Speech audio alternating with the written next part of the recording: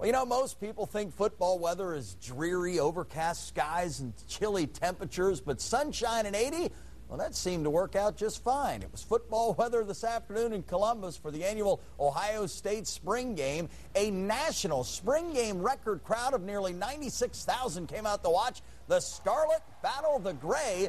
And how about the first play from scrimmage? It's a fumble, and former Coldwater standout Ross Holman recovers.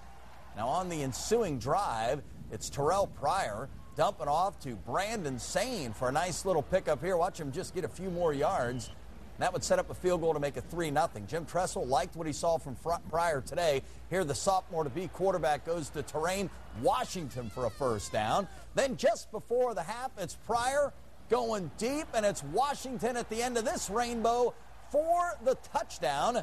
Pryor's Gray team comes out on top in the Spring Game. As we head on to the final, the Gray beat the Scarlet 23-3. Pryor finishes his first ever Spring Game with 191 yards and 2 scores. Former Piqua star Brandon Sane carried the ball 6 times for 55 yards.